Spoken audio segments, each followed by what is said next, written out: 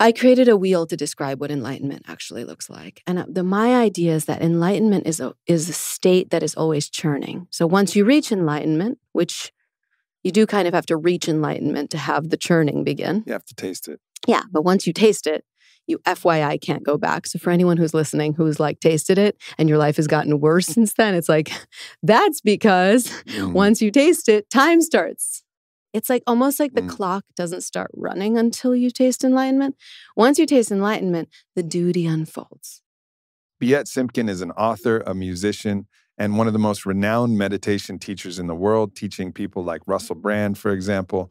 And this conversation is just beautiful. She's had a wild and incredibly interesting life, and we get to share a lot of insights, and she guides me through one of her practices, which was incredibly powerful on this podcast. So this is one not to miss with Biet Simkin. Biet, it's a pleasure to have you here. You too, Aubrey. Thanks for having me. Absolutely. So I noticed one thing when I was reading the introduction to your book is that our family has a similar history in that we fled Mother Russia. Oh, wow. My family fled Mother Russia because they were Jewish. And that was a little rough for a little while out there with the different things that were going on and out there in Russia. And your family fled for a slightly different reason, although I suppose they could be Jewish. For being Jewish, yeah.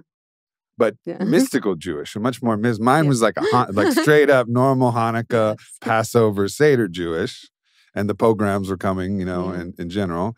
Yours family was a far more mystical Siberian shaman, plant medicine Jew. Yeah. Yeah, my family didn't touch any of that, but it's really interesting, actually, that we share that common ancestry. Very much, very interesting, because I feel like that stuff matters. Even if I don't think of Judaism just as a religion at all. I think of it as, in the same way that someone is Black, someone is Jewish. Like it's part of your nationality. Yeah, yeah. One of the few things it's both a religion and a race. Right. And I think it's important to disambiguate both of them, but also they're often connected. Mm-hmm. Yeah, for sure. So tell us a little bit of that story, because your upbringing actually wove in a lot of these kind of mystical experiences that your father had and the reasons why he went that route. It's a kind of an interesting story that actually unpacks where you are now in a pretty interesting way. Yeah, sure. My dad was an atheist, Marxist, a jazz musician, doctor living in communist Russia. And he was pretty miserable. He smoked like a pack of cigarettes a day. I mean, he was like a lively, brilliant, funny guy, but he was miserable on some level that maybe many people are when they have no spiritual kind of spark going on. And so there was no meaning to his life. Like he didn't get what was going on here. Anyway, he got tuberculosis and he was going to die. And he can't, he was like, holy shit, I'm going to die. And this student of his was like, I can take you to this secret person who will heal you, but it's a secret.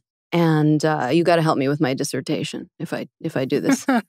And my dad was like, I'll do anything. Yeah. So he That's moved. also very Jewish, by the way. Yeah. It's To be like, and listen, save your life. Match my offer. Yeah. Yeah. Totally.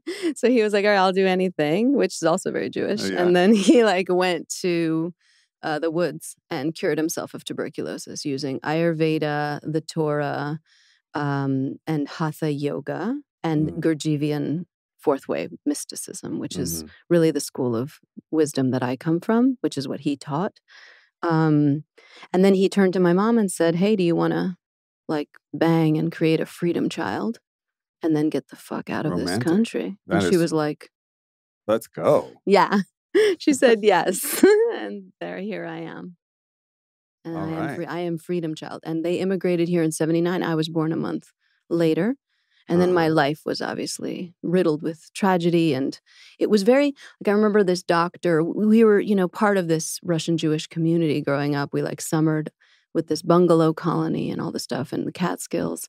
And I just remember this doctor that my dad was friends with. My dad was always friends with doctors because he was a medical doctor in Russia. So everyone who fled, he was friends with was like doctors, dentists, whatever, that whole genre of people. Mm-hmm. And so this doctor was like, your dad was handed like a really bad hand, because things just got really, really hard at around when I turned 6 is when things got hard. And then it was just, it was just us after that. Mm. You, I think because of these challenges that happened in your childhood, you had kind of a wild youth, I guess you could say. And I noticed the parallels in looking at the introduction of your book, Don't Just Sit There, with you talking about the myth of Forrest Gump, the parable of Forrest Gump, which I never saw it that way. And I don't really like the movie Forrest Gump. But now that I read your introduction, I was like, oh, what a great story. Oh, thanks. Yeah. And I'd love for you to talk a little bit about that. But you've also had your own kind of mythic hero's journey, kind of moving out of your contact with your spiritual essence and everything that you've known, and then finding your way back, having gained all of the wisdom of your journey along the way. So I don't know if those two stories weave together in any way in your mind, or whether you'd like to tell them separately, but I'd love to have you share both of those, the myth of Forrest and the myth of Biet as well. Well, the myth of Forrest, and that it can be applied to pretty much any real film like that. That's a thing that I use, like a diorama that I use to create the mythology of if a character is truly free in a film. When you watch a film, like I was recently watching Annie, the musical, with my daughter. She's 4. And Annie is not a person. Like if you really watch Annie is the soul. Like think about it. I don't know if you've ever seen Annie, but Annie she's an orphan. She has no parents, right? Like the soul has no parents. Right. Or someone's missing. The dad's missing. The mom, like someone's always missing. Or they're an orphan, like Harry Potter. And in Annie's case, she's perfect. She's always optimistic, even though she's a poor orphan living in an orphanage, surrounded by poverty with no hope for ever finding her parents. And then somehow, by way of this endless optimism and belief and faith, she finds Daddy Warbucks and wins him over and becomes his daughter. And at the end of the movie, Daddy Warbucks and Annie are dancing together. And I forget exactly how the song goes. I also never knew that Daddy Warbucks was a character from Annie, but I've heard people say, oh, Daddy Warbucks over here. Yeah, he's like basically like if Bloomberg was a character. He's like Bloomberg. Sure. Except if Bloomberg was like a total... Great name, by the way. Daddy Warbucks. I mean, that's a stroke of brilliance. Yeah. Whoever came up with that. Good writing for sure. Yeah. So the song is like, together again, together forever. And it's all about how they found each other, Annie and Daddy Warbucks. And so to me, like Daddy Warbucks is an angry, lost, rich, confused businessman who doesn't know how to really remember who he truly is. And Annie is this perfect, optimistic, ever-loving soul. And that's our journey. Our journey is to like match those two parts of ourselves. I am both Daddy Warbucks and Annie. I think my whole life and my journey looking for enlightenment, I thought, one day I'll be like Annie. I'm going to be perfect and like always optimistic and always kind and always see the bright side of life, always singing. And it never happened. And finally I was like, maybe enlightenment isn't this fucking thing. Maybe it's the marriage of this gross, kind of like angry, broken, dying man or woman, part of me, and like this effervescent soul that I am. And that marriage has been my journey. So that's the story of Forrest Gump, is like this romance between the machine, which is what it's called in Fourth Way, which is the human body, the mind, and the mortality part of us, mixed with that soul part of us. That's that. And then in terms of my childhood, everyone died. And I grew up in, the tenements of Queens and no money. And, what we did have, though, was like a grand piano and an endless book supply. And I think there's something to be said. There's real wealth in that. There's wealth. Yeah. Like when I was 9, my dad was like, here's the entire collection of Sigmund Freud and Carl Gustav Jung. You're 9, you seem like you're ready for this, And I read all of it, and I read Erich Fromm, and I studied Carlos Castaneda when I was like 11. Like, who does that, But yeah, we had no money and we had no resources, but we always had caviar and vodka, books, and a grand piano. Yeah. And just to touch back on that, on the, using forest in the same way that you talked about Annie, there's this kind of unlimited optimism and belief in oneself that actually isn't even belief in oneself. I think a lot of times we think of belief as like you set your intention, you grit your teeth, you work hard, and you keep that vision in mind. It's a very masculine kind of sports-oriented, business-oriented idea. And for Forrest, he just kind of does it because he doesn't believe he can. And it's almost in this Inspector Gadget way where he's not bumbling into it, but also he's just not restricted by the limitations of what our mind and what the social constructs and contracts that we have would say. And it allows him to accomplish unbelievable things. It also puts him in places where synchronicity is happening in an astronomical way, like an unbelievable, magical way. And of course, when we are tapped into our soul, these synchronicities happen just like that. And we're able to actually move through life in this really remarkable way. And seeing that whole film in that regard, it was like, oh yeah, this is the story of how the soul works. It's just when you let the universe weave your life, and you're unique. Forrest was a unique being, but also the universe, because his soul was open, the universe was able to make contact and weave his life in these interesting ways. And he didn't have any part of him that said no. No.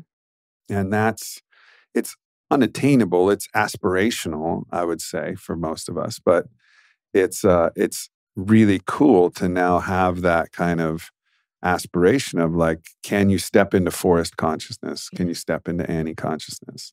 Yeah. And make that a choice. Make that one of the things that you can do. And I think that's what was missing for me in my feel from Forrest Gump, was like, it was too easy for him.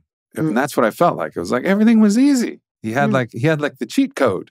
Like I want to see someone have to fight for it and struggle for it, but I didn't see it from a mythopoetic standpoint of like, oh, no. This is telling us a lesson about the soul and about how actually, not that in the entirety of his life was easy, because there was a lot of other people who didn't choose the soul around him that made his life more difficult, and war and a variety of different things. Yeah. But nonetheless, like what he did was easy for him. Right. And I think that's also another kind of important lesson. Like if you're really riding with your soul, it can be easy, even in the midst of war and pain and heartache and, your love dying and all of this. Like, it's beautiful. I appreciate you unpacking that. Oh, thank you. I think one thing I'll add too, because it's just so beautiful as I'm hearing you talk about it, is how painful it was on some level. Yes, it was easy for him, but he has a mental disability and he's unattractive to the woman that he loves. Yeah. And it's heartbreaking. And I do think there's something about the word disadvantage when I think about the soul.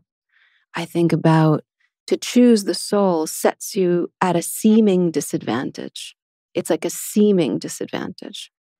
And that's the trick of it, is like to choose your soul as your guidepost in life is going to seem like a disadvantage. So most people aren't really going to take that route because it's like, well, I don't want to, whatever. It tells it's like a veneer. It's like, you're not going to get the girl. You're not going to get the kid. You're not going to get the house. You're not going to get the money, because the soul is like, it's a smoke and mirrors, right? But then if you go like the business route, it's like, you're going to get that shit. Yeah. Yeah, I'm going to get it. Yeah. So it's kind of like the lie is always seems much easier, right? And there's some truth to that. You won't get the girl or get the guy unless the girl or the guy is attracted to your soul. Right. And this is like such an important thing that I try to impress upon people is like, what lure are you trying to use? Right. Like what's your lure? Because you'll catch a fish depending on the lure that you're using. But if you're using money as a lure, you're going to get a fish that wants to eat money. Or if you're right. using beauty, you're going to catch a fish that's attracted to beauty. Like if you're using your true, authentic self, your unique self, your soul, then you're going to catch someone, male or female, that is attracted to your soul. Like I don't think people understand that. They're just like, I just want to get the fish. well, what fish? Right. Like which one? You want the soul attracted fish? Because that's the one that's going to make you happy. Because then you're allowed to just share your radical authenticity. And the more of it you share, the more of it they're going to love. They're like, gobble, gobble, gobble. So like, true. give me more soul. So true. And that's the lesson. And for Forrest, his, what was his partner's name? Jenny. Jenny. Of course, Jenny. Jenny. Good impersonation. Jenny wasn't interested in the soul quite yet until she was actually faced with that moment that comes for all of us at some point in our life, and sometimes earlier than others, where death comes close. Yeah. And that's another Castaneda teaching, right? Like use death as your ally and ask death, has it touched me yet? And like this whole different way in which Castaneda talks about it. But there's so many histories, from the Stoic histories to the Bushido codes, is the everything. Like we understand that death can actually change things and get you in touch with something more. And that's of course, what happens is finally Jenny, in contact with death, is able to choose the soul. Amen. Amen. Thanks for reading the chapter. Yeah, I'm really grateful that I did, because that's, it's something that's, forest consciousness is like, it's something that'll be in my own kind of lexicon of understanding. So in your own life, you've then in some ways made that journey where you were chasing fame, popularity, physical pleasure. And I think one of the beautiful parts of what what I understand from what you teach is it's not a turning away from all of those things. It's an include and transcend model of like, no, all that's cool, but let's include and transcend it, layering in a level of mindfulness that overrides, and witness perspective that overrides your daily life, whatever that daily life might be. Oh, for sure. I mean, also it's not up to us, right? Like some people are called to monkhood. They're called to give up their belongings and turn away from possessions and desires. And I just never had that calling. And I'm interested, I'm fascinated by monkhood. And I think it's delicious when I step into an ashram and I can spend some time there.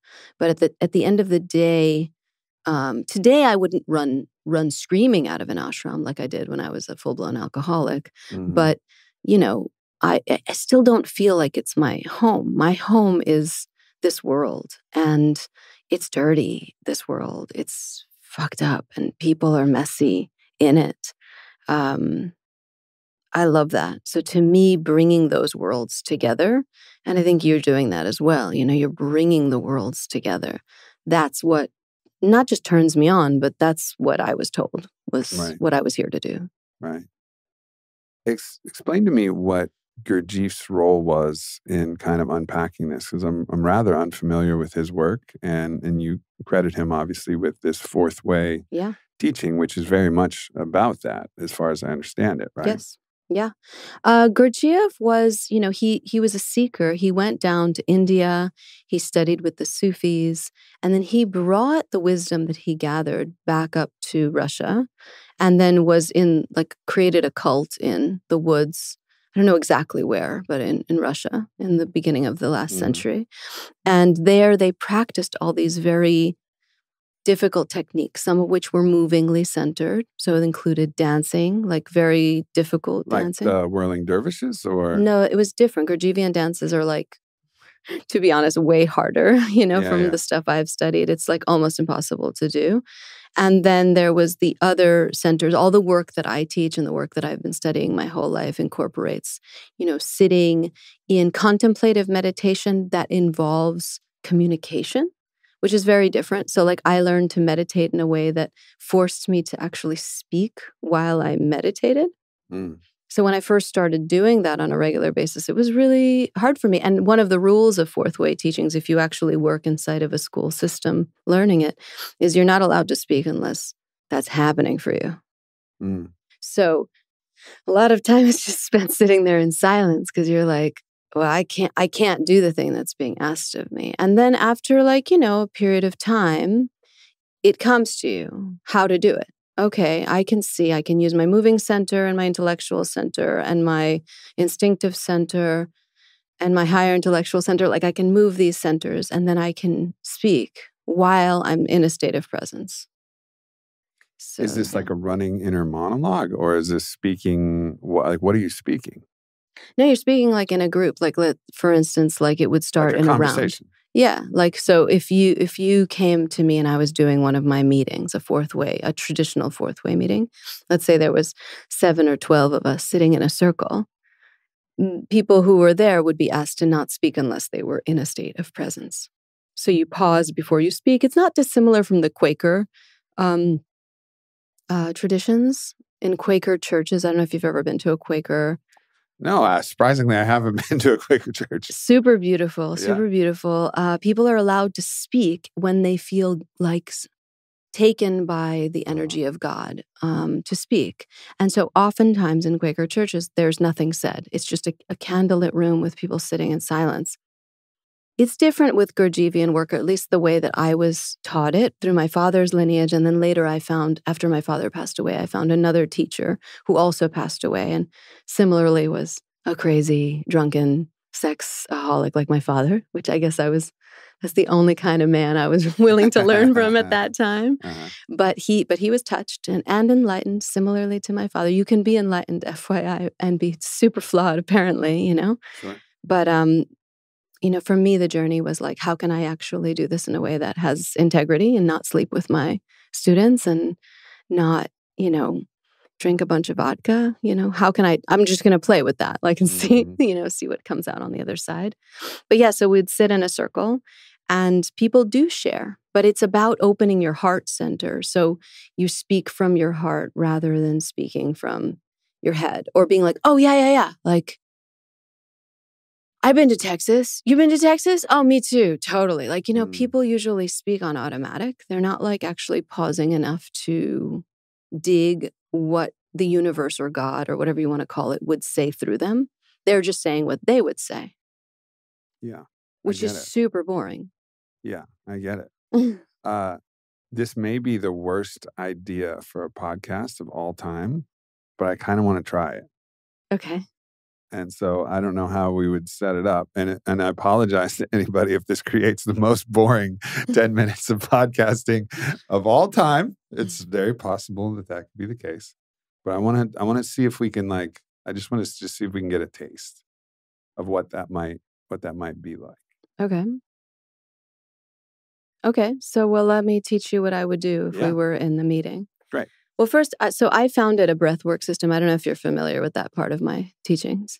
Not your breathwork. Very familiar with breathwork, though. No, of course. I meant my system. Mm-hmm. Yeah. So let's start by doing the breath, and then we'll move into a Sufi eye gazing, which is also part of the guided by Biet process, which is what I would do inside of a circle, which means like left eye gazing. Mm-hmm. I'm sure you've done before.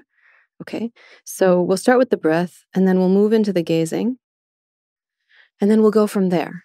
So if you feel called to say something at that point, just make sure that you're speaking from a place of complete presence or don't say anything at all. Right. Cool. And we can make the topic, because it's good to have a topic or a focus. Enlightenment. Cool? Yeah. Okay, so the breath goes like this. You might want to back up a little bit from your seat. We're not doing the full version, which is on the floor. So you'll still have to keep the microphone a little bit closer to That's you. fine. I've done this in every arena at this point. So we're not doing the floor version, which is more intense. And we can do that either later or at another time. But this version gets you high, but it won't get you as high to the point where you may fall over, faint, black out. For anyone listening, this breath work that I guide has the tendency to make people fear death, feel like they're going to die, worry that I'm about to abduct them into a cult. Like there are many, many feelings that may occur and very quickly. So if you're at home trying this, make sure there's soft things around you, make sure that, you're not driving and trying this breath work. You could black out and crash. So just to be safe, giving that.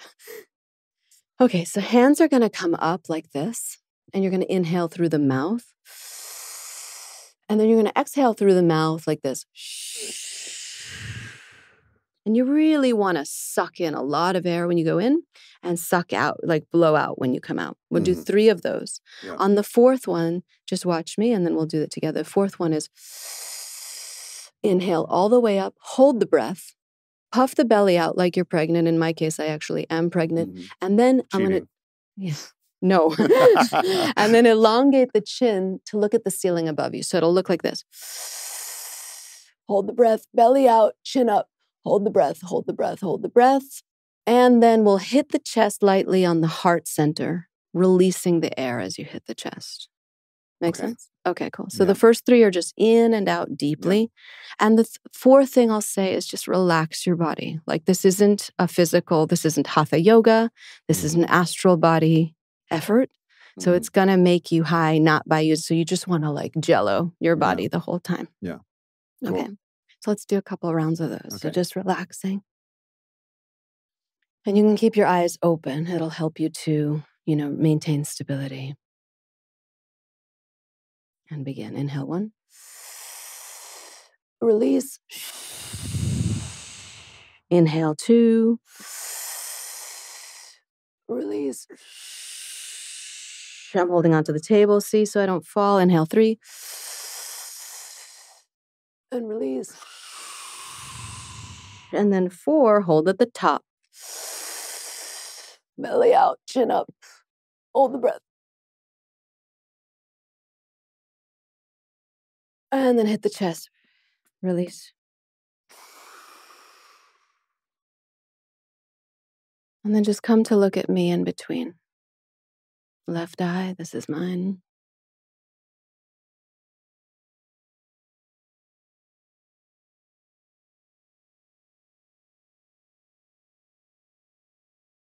And notice how you're remembering yourself.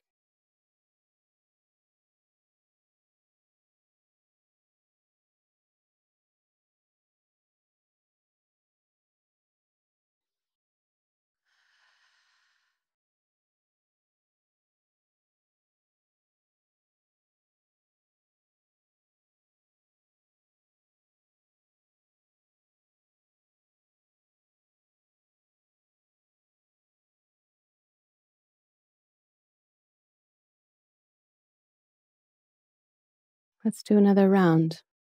Setting an intention before we begin, hands together in prayer. Just asking the universe, God, whatever the hell you want to call that thing, to be with us today, to enter into this room, into our hearts, into our bodies, and to open up a new opportunity with this breath work and this union of you and I coming together and everyone who's joining us today. Begin. Inhale 1. Release deeply. Inhale 2. Release. 3, relax more.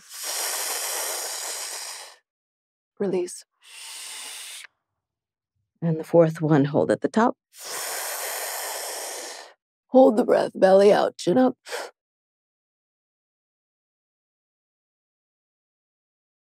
And hit the chest, release.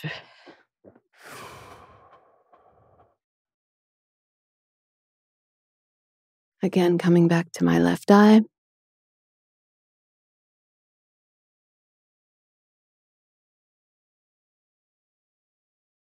Light is everywhere, but hidden.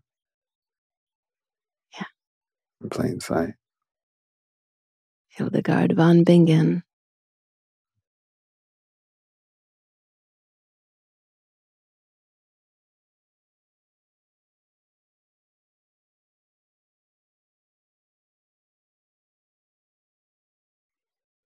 The light wants to be seen. Desperately.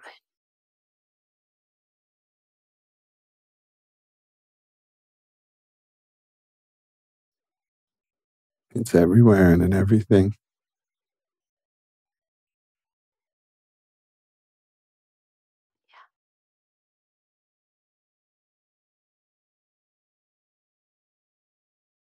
It's painful that I don't see it sometimes. Isn't that a beautiful pain, though? Yeah. I wouldn't choose any other planet today. And I've lived on the ones where there is no pain. I choose this place. Me too.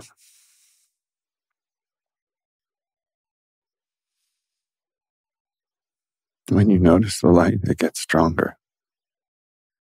Or you get more perceptive. Both.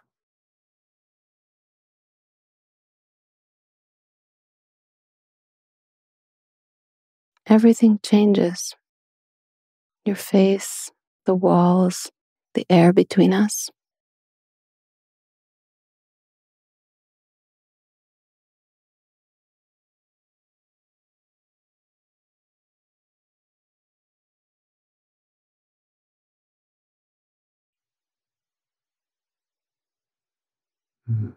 Everything always changes. And some things always stay the same.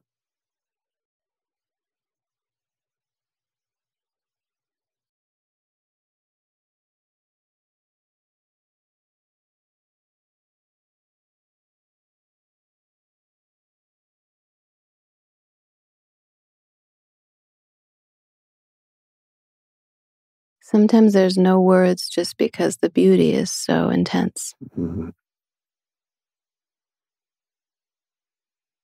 And this is why this work is so yummy, because it silences us, makes us feel like we actually remember so much there's nothing to say. Yeah. But if we're lucky, we can bring that opulent flower back to the planet with us. Mm. And if we're really committed, we'll come here often enough so we have something to bring. Yeah. One who does not come here has nothing to bring.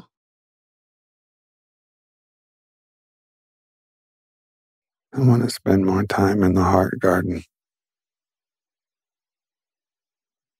picking and smelling flowers of light. Did you ever read the Celestine Prophecy?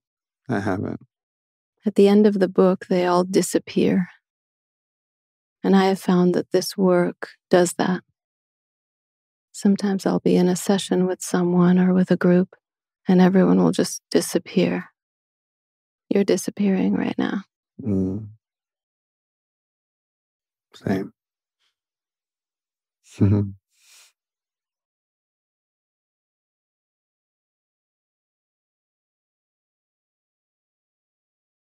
I feel my obligation as a podcaster starting to rise.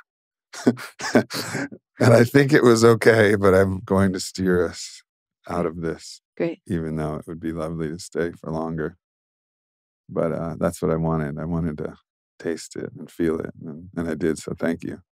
Sure. Well, now you can testify that it's real. Yeah, exactly. Exactly. Otherwise, it's just theory, And, yeah. It's like, yet gets you as high as psychedelics. It's right. like, I don't believe that. Right. Yeah. It's such a powerful practice. And so this is your adaptation of Gurdjieff's work. Yeah. Yeah. And he kind of innovated the breathing technique. No, I mean, it's derived from Sufi and Indian traditions. Okay. And I worked with my father on it. And then I found another very, very special healer that did this breath with me after my father. My father, when he died, he left me with people. Yeah. He left me with, he did not leave me alone. Yeah. I was guided to the perfect people, invisible teachers who were here to help me bring this to the world. Mm-hmm. It makes me realize how much is there and from all of these different lineages, that it's just under the surface, and you think you understand the surface of the lineage, but there's nothing at the surface but the artifice and the mirage. But really at the depth is where the real substance is. Tell me more. What do you mean? well, if this comes from Sufism, right? Like, how did Rumi have the contact with God and the great beloved like that? How? Like, what did he spin around? Maybe Maybe he did this. Maybe he did this. Like, but some mechanism, ostensibly all they drank was wine. If, as we're talking about, no, like psychedelic or psychotropic cocktails, so they had some wine, but you feel it. It's pouring out of every word. Pouring. Right. So either he was born a mystic and Hafiz and and they were just born mystics. I don't believe that. No.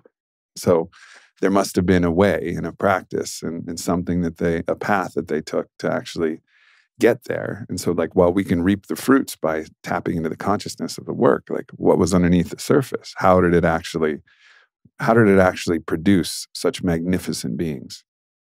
And that's very interesting to me, because even in Judaism, right? I mean, you can understand Judaism as a religion, and Ari Shafir did a great comedy special about Judaism, the religion as we know it. And when I'm studying the deep wisdom of Solomon, Kabbalah, and big difference. Very big.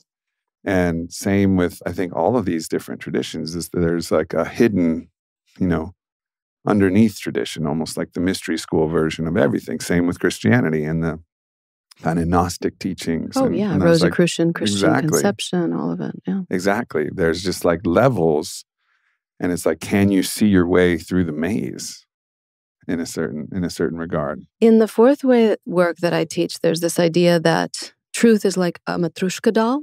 Mm-hmm. So a real truth, there's all kinds of information in the world. Most of it is not a Matryoshka doll. Most information is just what you see is what you get, right?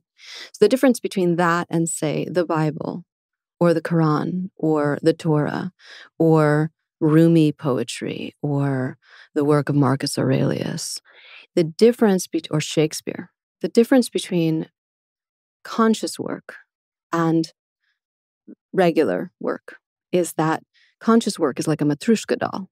You know the Matryoshka dolls? Yeah, sure. Right. So the idea is that there's the big plump Matryoshka doll on the front. So if you look at the Bible is a bunch of words. It says some really literal things rain came down and all the children were murdered, right?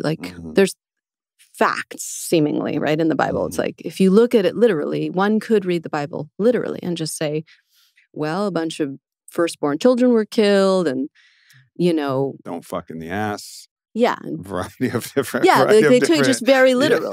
Yeah, exactly. And that's the chubby Matryoshka doll. Right. But as you start to open them, real works of conscious art, that's the beautiful thing. Fairy tales or something. Forrest Gump is something. Right. It's you can look at it. It's a film about a mentally challenged guy growing up in the South who's kind of lucky. That's the big fat Matryoshka doll of that movie. Yeah. But if you start to use this work to see the underlying layers, you get to that tiny Matryoshka doll. And I would say the tiny Matryoshka doll is what we just did together. And I do believe that is what Rumi was doing. I do believe that's what Shakespeare was doing. I do believe that any conscious being was doing some form of this work. And I don't think you have to be Christian or Jewish or any lineage to get it. You just have to be willing to open the Matryoshka doll and get to the core.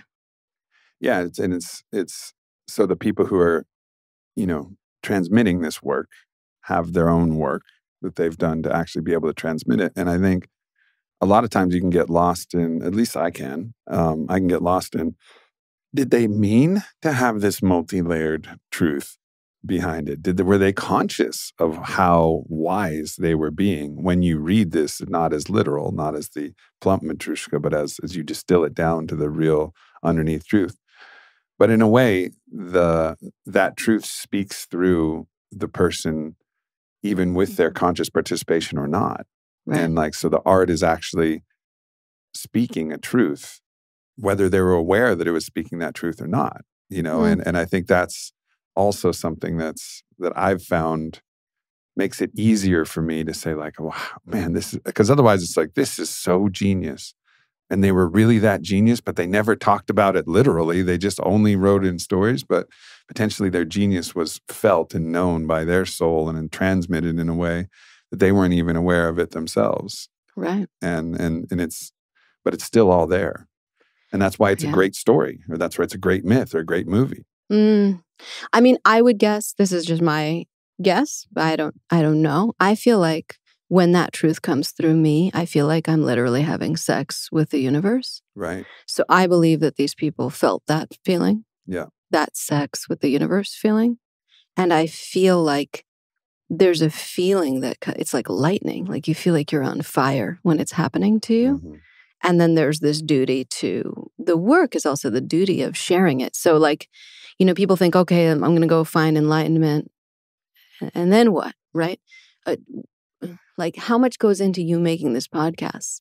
The people, the finances, the rooms, the beautiful flowers, the emails, the spreadsheets, the financial documents, the expense, the accountants, the blah, blah, blah, right? And so for you to actually have that lightning experience where you remember who you are, that's great. That's fucking daisies, fucking the universe. I'll take that any day. But what they don't tell you is like, once you fuck the universe, then you're like Moses, like you get signed up for shit. They're like, okay, now you got to come down the mountain. Yeah. And I know you have a speech impediment, but you have to like read the 10 commandments to everyone. And then it's like, what? Like it comes with a price. It comes with a duty, like, and I get to fuck the universe. Like I fuck my soul. Like I'm married to my soul today. I'm married to a man today. And both of us are bilaterally married to that thing. We do it together. And the idea that I would marry a person today and be like, you're responsible for my happiness, for this, that, and the other, sounds nuts to me. Because I'm like, I'm only married to this thing. But you can hang out with me. We can make babies. We can like buy houses and like travel the world, but we're married to something else, This is so, my wife and I have gone through, and we've gone through 2 out of a 3 series of weddings. And so we're kind of reimagining, because I found most wedding ceremonies, and honestly, no offense, but most weddings to be hollow in a lot of ways. And same with funerals. It's not just weddings. It's a lot of these different ceremonial occasions that it's like, all right, we're in the outer layer of the doll here, but we desperately need to get into the inner layers. We need to find what's really there. And it's the same with most holidays as well. And I really want to reimagine and make these things meaningful. Like what's the real substance there? So for the marriage, the first one was the legal marriage. And there's a lot of reasons to get the legal marriage, the names, the finances, and so we just did that with Elvis in Vegas. And we're like, we were with our friends, Elvis married us, it was a blast, it took like 30 minutes and full elope, and just had a blast with it. It was during first part of COVID. So just went and did that. Second marriage was really powerful. And it was at Burning Man this past year. And this was us marrying our soul expression as embodied, through this life. So our articulated soul expression, not the kind of one taste, true self that's where everything disappears, but us, like our unique self, our highest articulation of ourself. And we married that version of ourself, which actually, our playa names are actually a reference to us at our very best, our own king and our own queen in this plane. And it was absolutely stunning.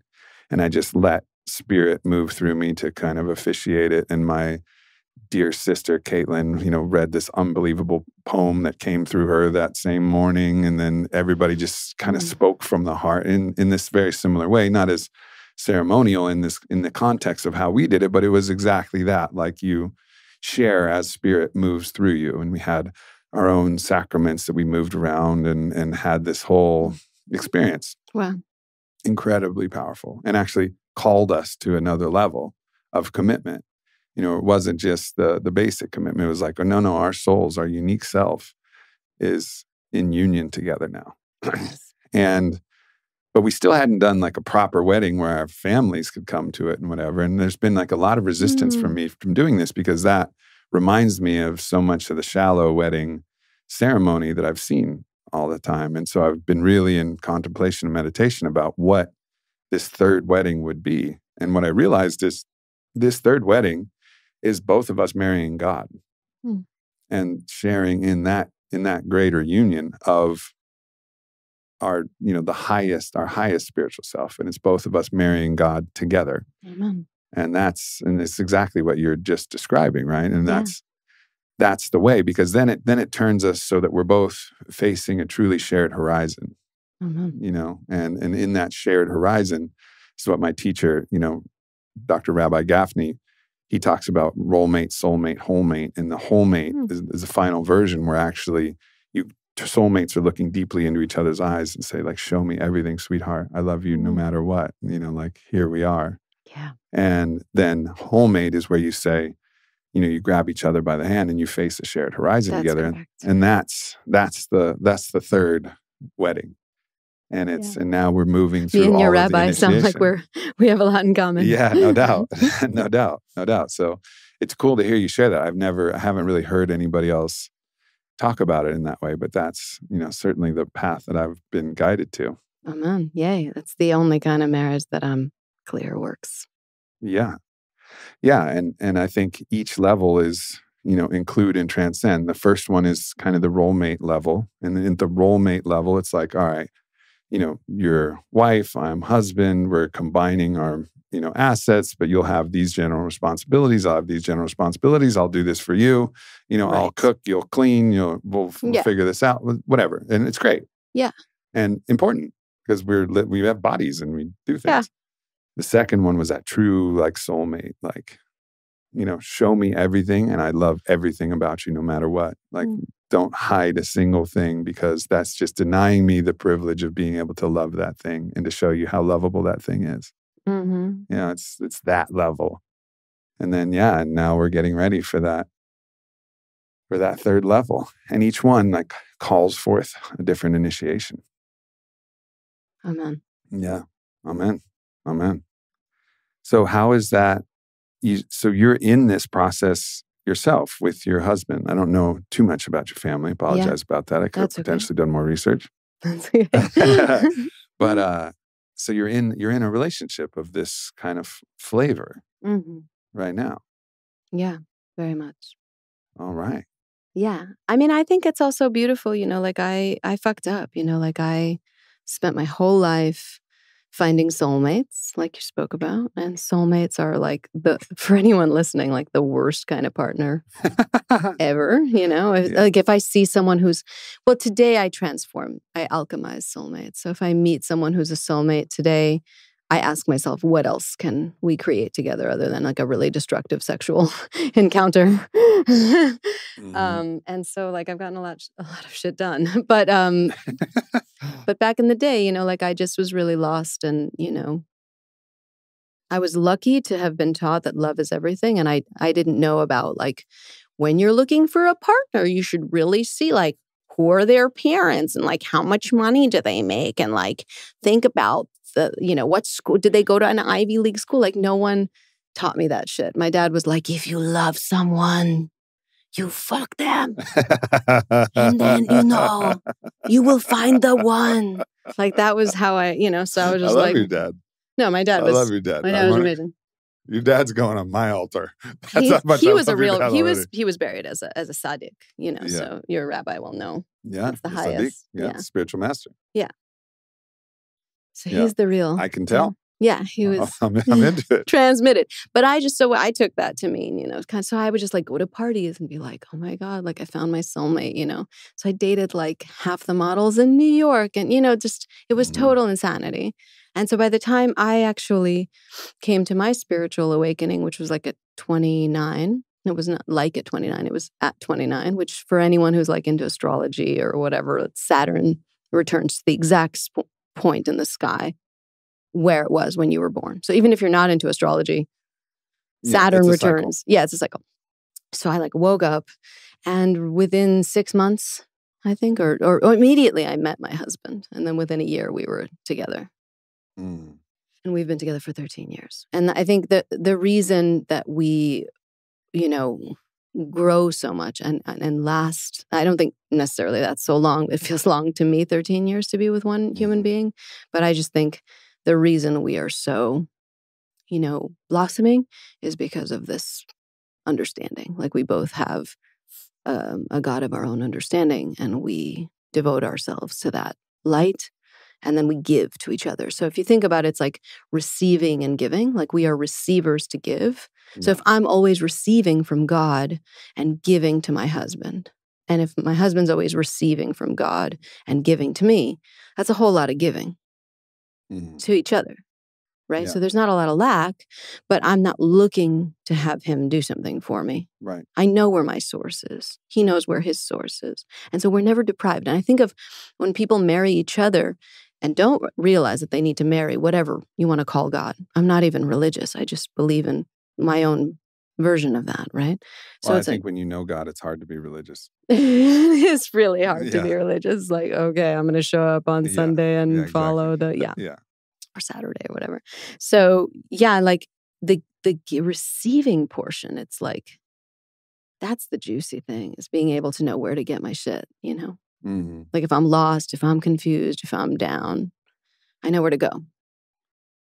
Yeah. In a way, it's almost like your father's advice was, he potentially took it literally himself. And so I don't want to, Yeah. but also there's the Matryoshka doll effect of that advice, which is like, you fuck them. Well, Yeah. fuck could mean with your body, but it could mean going deeper into the layers, like fucking into their spirit, and then ultimately fucking the light behind everything. Yeah. Like all the way. And so using your partner as a gateway to access the great beloved, to access source, but knowing that actually it's transcending, including and transcending your partner. And then actually as you're fucking your partner, you're fucking God as your partner.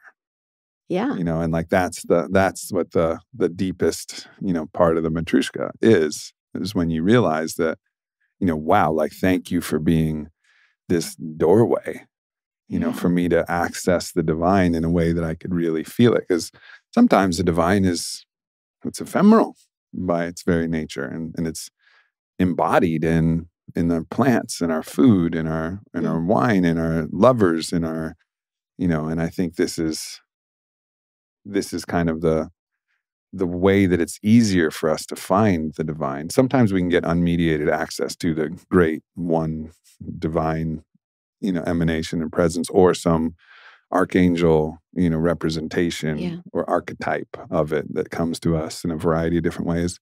I've certainly had a lot of those experiences, but my favorite way to access it through the intimacy or eros that's created from the connection with people and experiences that happen in this world.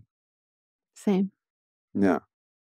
And that's another big part of this, whole philosophy, which is to find, it's almost in a way, it's like find God in everything. It's kind of what you're saying. I mean, your intro video on your website is like, I went from sex, drugs, and rock and roll to meditation. Actually, sex, drugs, and rock and roll is meditation. And it's like, it's collapsing the duality of this is holy and sacred and this is not inherently, and saying like, well, it depends. You could be sitting in a church pew and it could be the most profane thing you've ever done because you're pretending to access God, and all you're doing is showing how good you are to your neighbors, which is the antithesis of divine. Yes. Or you could be, in the middle of an orgiastic experience, but so filled with the fuck of life and God that actually you're in worship and prayer. Mm-hmm. And that's absolutely the way I understand the world. Same. Yeah. And I think it's also both, and they aren't what they seem. So it's like, sex, drugs, and rock and roll are a real easy shortcut that lead to the destruction of one's life. In my case, they destroyed my life. The house burnt down, the baby died, lots of shit happened that showed me that was not the way for me. Mm-hmm. So then of course you get afraid, right? So for anyone listening, it's like, oh, you're saying that I can't have sex and drugs and rock and roll. It's like, no, you can have all that stuff. You just, you got to surrender yourself first. You can't have it. Right. You got to disappear, and then it can have its way through you. Like the whole point of us living is so that the universe can experience how great life is through us. Yeah. So if we're doing it our way, universe is not getting its fill. We got to do it its way. So it's kind of a listening. It's like a radio. It's like, turn it on. Be like, what do you want me to do? Yeah, you get out of the way to get in the way, actually. It's like dissolve all of the false constructs of our separate self, creation that we have, which is gorgeous, whatever. It's beautiful. We all have our own separate self and our ego. There's no getting rid of it. Might as well love it. But we have to actually allow that to soften and dissolve and reconfigure. So then stepping into the true self, which it knows itself is inextricable and interconnected with all things and allows the God, the God force, God light, whatever you want to call it, just to move through us. And then our separate self reconfigures into what, Rabbi Gaffney calls our unique self, which is our uniqueness infused with our divine contact and connection. And then that's what allows us to step back into the world and experience life with God right there with us, in every taste and in every kiss and in every sunset and in every prayer or every chant or it's in everything if you're really there. And then being mindful of when you step back in the way as your separate self, lose connection with that source energy. And then that's where things get real squirrely, like you're talking about. Yeah. Because you're no longer being guided. You're no longer in the forest consciousness where things are just happening synchronistically for you. Actually, the source is going to be trying to actually destroy your path so that you stop it, so that you can get back into connection with source. Because that's what, the divine wants. And that's, I think, what came through in our little practice was that the light wants to be seen. And this is also something that I've been, in my study with Gaffney, it's something that we've been exploring, is that there's actually a desire of the divine to be recognized as, and of course, like it wants this infinite complexity of being known and recognized and having its way to experience life. And it doesn't mean it's judging us if they don't, but of course it wants that. It wants us to step into our own divinity, and it wants us to see the light in all things. It actually has a sense of want. It does, wants it. It has a real serious desire. Right. And I think that's a big misconception of the divine, which is, the divine's perfect. It has everything. It wants for nothing. No desire. No desire. No, desire's fabric of the very universe itself. It's Shekinah. Yeah. It's desire itself. It's eros. And that changes everything, because you feel the delight of the divine as you and beyond you when you step into those moments. And also you inherently, like me, I felt my own sadness. It wasn't judgment. I wasn't beating myself up like, Aubrey, you idiot, you don't see the light in all things. No, it was just like the sadness of, wow, how often I see the mundane when the sacred is right there underneath, and I miss it. I miss it all the time. And that sadness is powerful. It's like a reminder of, oh, okay, it doesn't require a judgmental punishment God. It's like, fuck, I want to see the light always, because the light wants to be seen and I want to see it. Right. But it's also, just to bring back fourth way, and what I have found is that it's yummy today. Yeah. It's yummy that I can't see it all the time. And instead of I have developed quite a sense of humor about that. To me, it's not like, it used to be that I would feel sad. I also felt quite angry about it. I felt like it was unfair that I couldn't feel or see the light at all times. I wanted my hydrogens to just be in ambrosiac states at all times. And I had very high standards. I think it's, it was imbued into me, and I was reading all this literature that said that was possible. And what I found was, once I actually got that the totality of the human experience was that I was going to go out and in, sort of like a shooting star, out and in, out and in. Penetration. Yeah, exactly. Right. And so I stopped. The friction is actually the pleasure of it. Yeah, and I stopped the hating and the sadness around the out. Right. Instead, I observed the out and felt like, look at little Biet. Yeah. In doubt. Or look at, Biet. She's so yummily in envy right now. Yummy. It's just funny to me. I love it, because if it wasn't for that, I wouldn't be human. And I think my expansion comes from that access and that pain. It is painful. One might even say it is kind of painful when you exit the light, right? And once you're in this state of flow and enlightenment, which it seems you are, what happens for me anyway, or the way that I would describe it is that you're in and out of these states quite often, right? Yeah. So it's not like it used to be where it was like, oh, who am I? How will I ever get back to the light? Like it doesn't feel so distant to me because the journey between those two states is no longer a journey because I have unified them within myself. To me, they are one. My enlightenment is the yummy marriage between that lost state and that found state. And so because I have married them inside myself, I am no longer of the delusion that I have to travel anywhere to get back to the other half of the same thing. I'm just like, oh yeah, I'm in half of the whole thing. My enlightened state is that I'm half dumb and half lost and half blind and half broken and half dying and half afraid.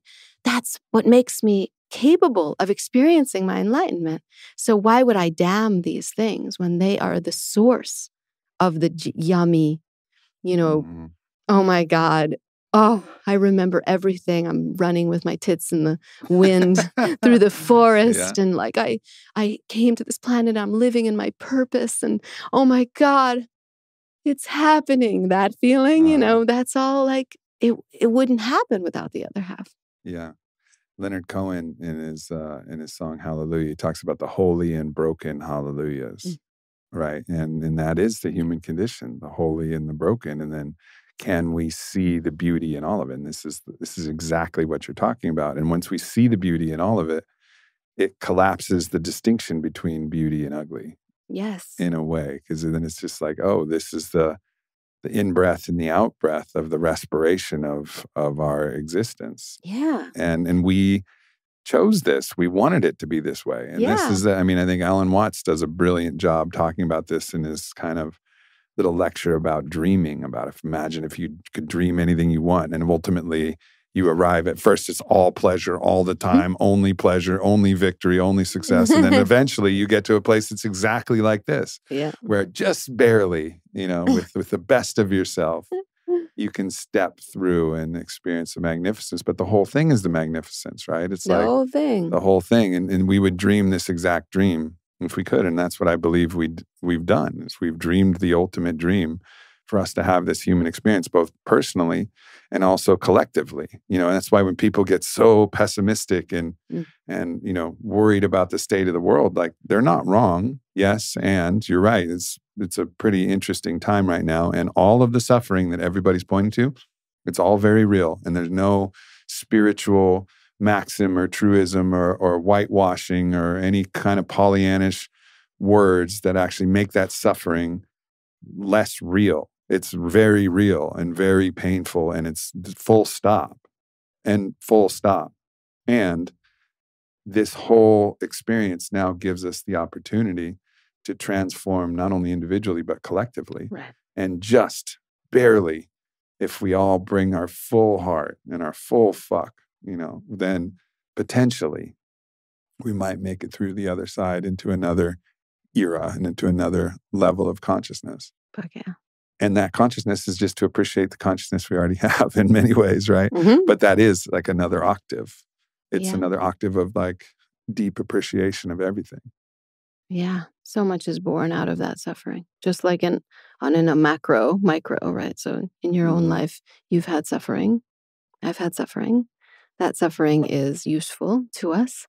And so in that same way, the world is experiencing mass suffering. It also, I always like to remind people, it has been experiencing mass suffering since the beginning of time. True, like people right? are always like, oh, look at what's happening right now these days. And I'm you don't just have like, to go back too far to find slavery and to find a rampant sure. There's more work to be done with racism and with women's rights and with gay rights and lots more work in religious freedom, lots more work. Not saying that we're done. No. However, let's rewind the clock a little bit and see how much fucking worse it was. Witches getting burned, quote, witches getting burned. Yeah. People like the person who helped your father, basically, Like they would get burned alive.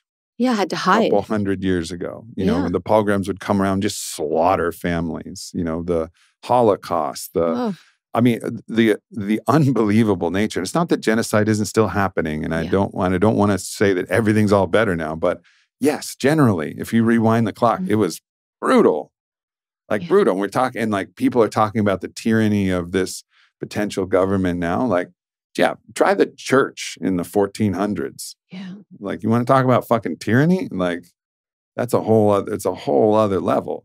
You're like, I think the earth is round and goes around the sun. Death. You know, totally. It's like, that's another fucking level. That's another level of censorship and another level of tyranny, where it's not that you get deplatformed and then, you know, get to complain about it on your way to Whole Foods. It's like, no, it's fucking death. like that's censorship. You know what I mean? Like, so the perspective, I think, is important, and I appreciate you bringing that up. Yeah, for sure. Yeah. So your book has 44 different laws. Yes. And I'd love to get your thoughts on what you think are, you know, either from feedback from your readers or from things that you find yourself working with. Just a couple of these that you think would be really valuable to share with the audience. And of course, I recommend, you know, people get the book and read all 44 laws. Don't just sit there and try to understand this whole map that you've created, which is beautiful. But if you're going to give people a taste. It's the easiest book too. So it's like, you know, you can read it like. It's intimate, yeah. But it's easy. It's like each chapter is like, I'm not here to confuse people. I'm literally teaching Gurdjieffian wisdom, which for anyone who's pursued that, like, good luck. You can't read Gurdjieff books. They're basically like unreadable. You can read Uspensky. He was a student of his. And you can read my favorite, which is Maurice Nicoll. He's one of Gurdjieff's students. But if you want something that's going to explain fourth way to you today in a language you understand from someone who has shopped at Barney's, like, you want my book. Like, my book it's basically giving you fourth way wisdom from like a much, much, much easier plane. So that's not to say that the work won't require some effort on your part once you do it, but the way that I translate it is very easy. So I would say, like, one thing I'd love to share that's one of my favorite pieces of the laws is something that I have come to, which is enlightenment, right? I've created like a different form of enlightenment or a different perspective. We've talked about it a lot inside this episode, so I think it's be a good thing to share. Mm-hmm. So the idea is like enlightenment, as I don't know about you, but for me, it was always taught to me as like, you study and you work and you blah, but then you finally you hit a crystallization of the state we were in together earlier, right? You hit a crystallization, and then you're just in that state. You just stick the landing. Perpetually. Yeah. And not only are you in that state perpetually, but everyone knows it. And everyone wants to be around you and like around your cock and around your tits or whatever gender you are. And they just want to like make altars in your favor and golden statues to like commemorate the crystallization that has happened, that you, this totally flawed human, have now transcended all your flaws, desires, needs, and setbacks to now feel no feelings whatsoever, ever, but to only feel a state of ambrosic enlightenment forever, right? So that's kind of what I was sold. I don't know about you. Mm-hmm. And even my teachers, you named many of them, Alan Watts and Castaneda, like no one really said, by the way, this isn't 24 hours a day. Like just that wasn't the messaging. And so for me, I want to bring to the world a different messaging around enlightenment so people can just fucking relax a little more. Because I don't think this level of like, I will get there, this masculine thing you were talking about earlier, right? Like it's like, I will win the enlightenment game. And again, what do you get? What do you get when you win the enlightenment game? You get to like come down the holy mountain and have everyone worship you and like whatever, be on the cover of New York Times or whatever, as like the most enlightened person. So I created a wheel to describe what enlightenment actually looks like. And my idea is that enlightenment is a state that is always churning. So once you reach enlightenment, which you do kind of have to reach enlightenment to have the churning begin. You have to taste it. Yeah, but once you taste it, you FYI can't go back. So for anyone who's listening, who's like tasted it and your life has gotten worse since then, it's like, that's because once you taste it, time starts. It's like almost like the clock doesn't start running until you taste enlightenment. Once you taste enlightenment, the duty unfolds. And the task has been set before you. And if you're not listening to that, if you're not rolling with the other parts of the wheel, you're going to feel pain. And it's going to feel like pain. It's going to feel like uncomfortable. It's going to feel discomfort. And then maybe there's going to be shocks, car accidents, deaths, fires, like you name it. I went through all of them, like most of them anyway, right? So okay. So imagine a clock, 12 o'clock. 12 o'clock is enlightenment. So that's that moment where you're like, the world is filled with light. You're Hildegard von Bingen. You remember the meaning of it all. And that's the enlightened state. Then we move to 3 o'clock. 3 o'clock is creative flow. So it's where you are tasked to create. This could be a business, a podcast. It could be a book. It could be a tarot deck. It could be a new business style, like something you're doing in the world. It could be a marriage, a relationship, whatever. Creative flow. And that requires some action. While that action may be creative and it may feel very like, expressive, it's still action. You're not just sitting in a room like vibrating from an orgasmic enlightened state. So you're doing some shit. And by the way, if I've been in those states where I'm vibrating in an orgasmic state, my path has been the plant medicine path. So that can warp you into these states, especially if you do it in the right way. Sure. And you really understand your consciousness and you can actually use these tools in a good way. And ultimately, if you're in there for 5, 10, 15 minutes, you're like, God, I miss being normally human again. This is too much. Yeah. This is too much. I'm not built to hold this all the time. Like, I'm so happy. Thank you. Mad gratitude. Thank you. Thank you. Thank you. Thank you. Thank you. And get me the hell out of here. Yeah. And then also when you're in creative flow, you got to tap out of there. Like when I'm writing, I do these mass meditations all over the world. I score them with my own music. When I'm writing a record, like I literally feel like my hand is in a socket and I'm like being electrocuted. I'm running out of the room to write down melodies, to write down lyrics. It's really intense. If I was perpetually writing records, like I would be fucking exhausted. I'm not Bob Dylan. Like I need breaks in between, right? Totally.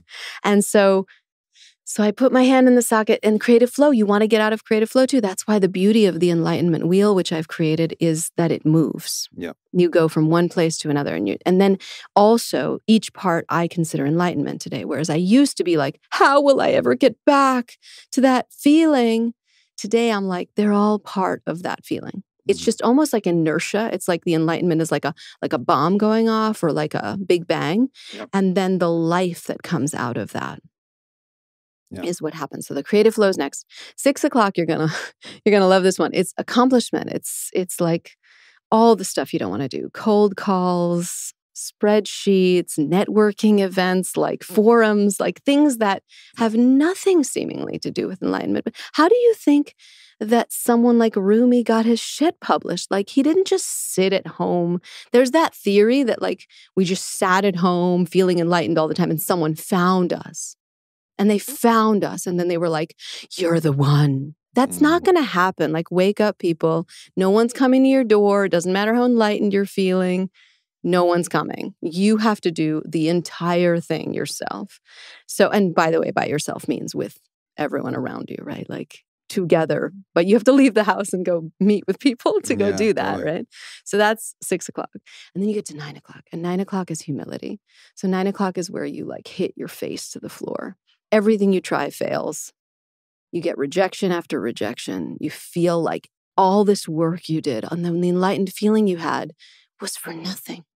You're just a useless piece of crap and you're going to die. What is the point of this whole thing? That feeling. And then you fall to the ground. You put your hands in prayer if you're me and you say, fuck, I can't do this without you. Please, please help me. Please help me.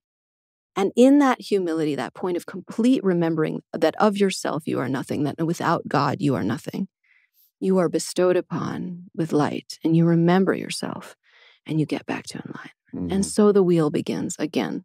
And so to me, like I feel humility often. I don't know about you, but I get a nice dose all the time now. I Yeah. used to think like humility, like I'm going to, avoid, but it's like, it says, Teresa of Avila, who's an awakened teacher, wrote that humiliation is the first castle that you have to enter to get into your soul.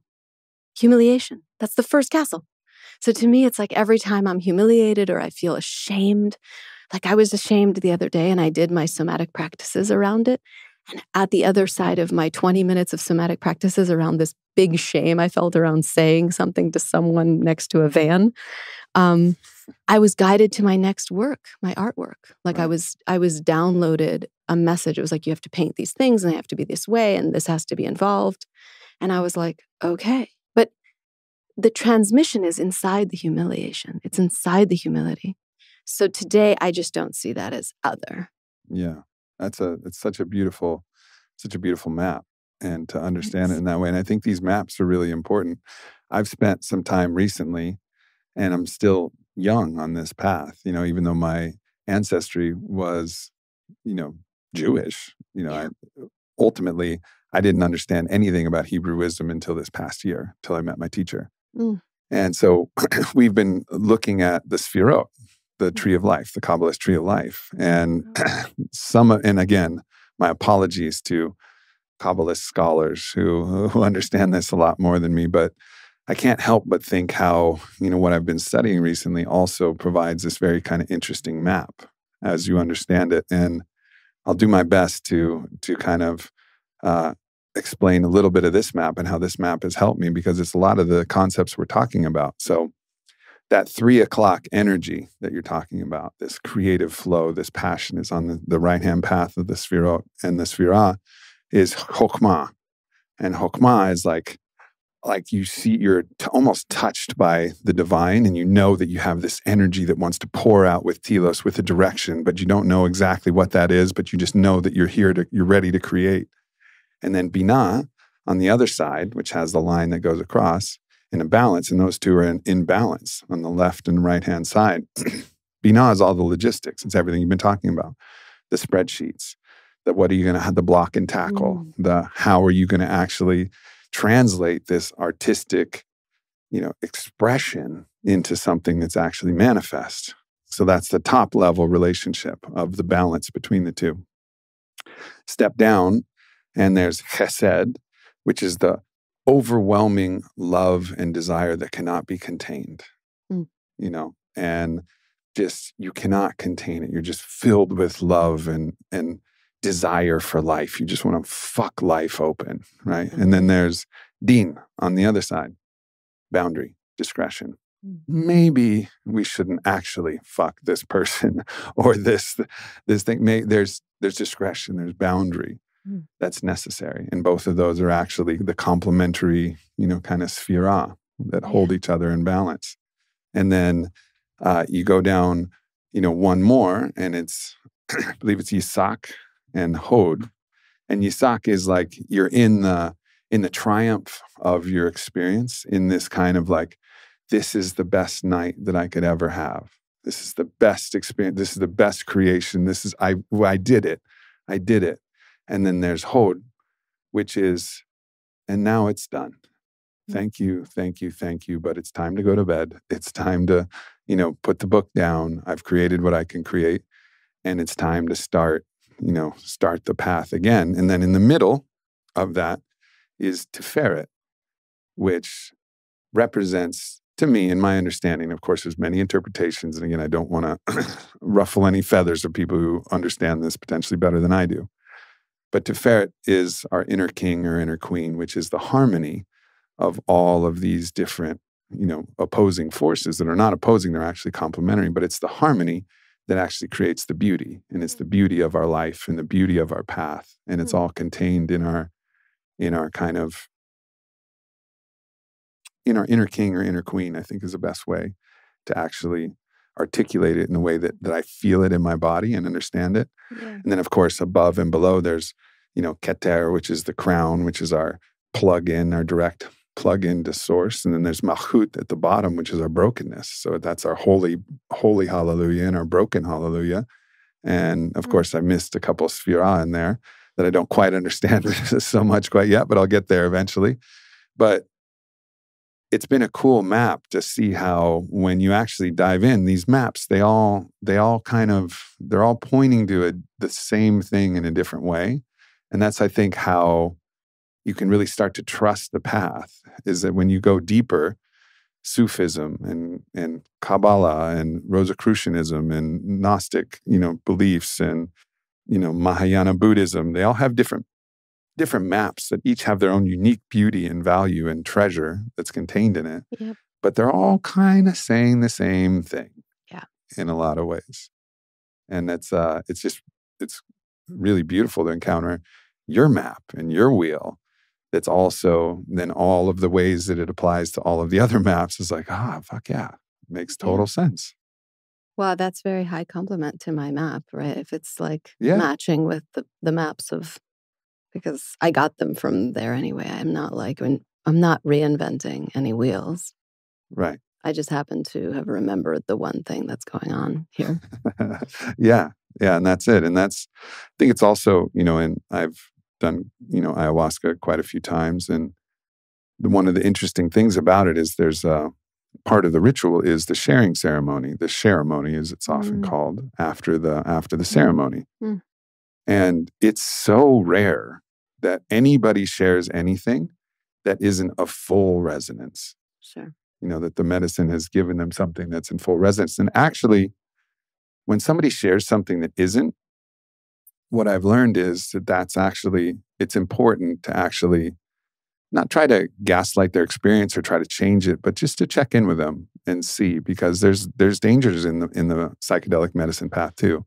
Dangers of inflation, dangers of instability that could be revealed in the psyche. And so most 99% of the time, it's like full resonance. You're like, wow, what an amazing insight translated through your own unique vessel in a way that I could never articulate it, and a vision that I would never get. And so thank you for that.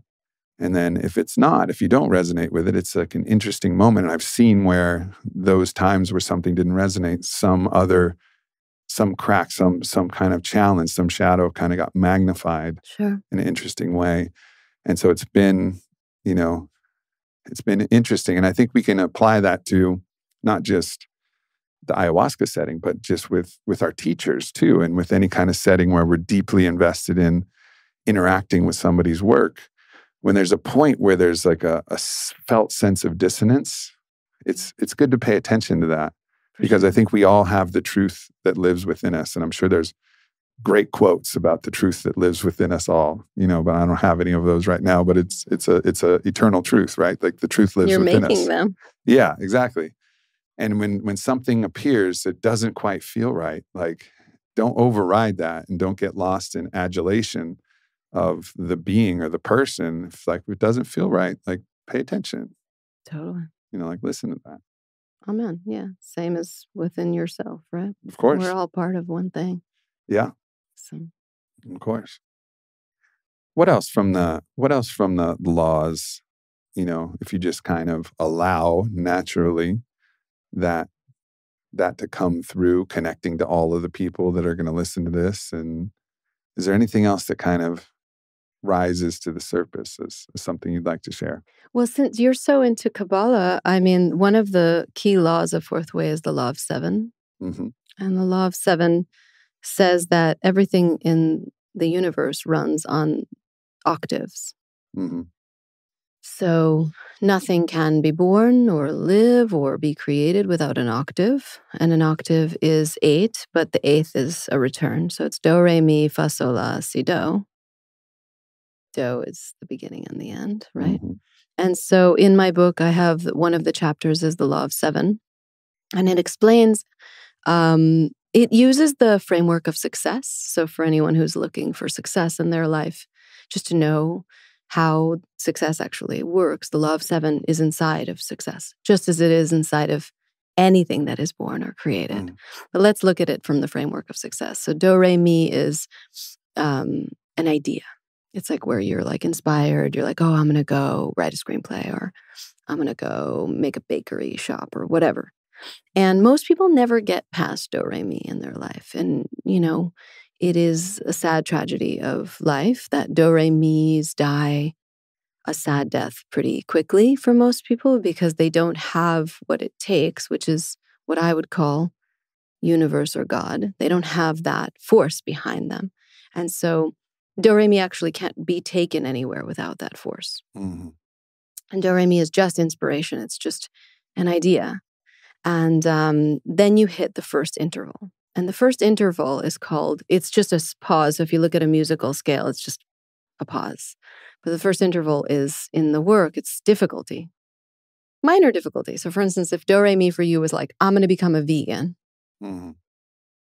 So the first difficulty would be like, you're at a friend's party and they're serving these amazing burgers and they look really good and they're like bacon and there's a bun and you were trying to do keto and like paleo and vegan and you're like, I'm going to do this. And then you were tempted by these burgers and, you know, maybe you've been vegan or paleo or whatever for 2 weeks now. And now the burger has appeared and you're like, you know what?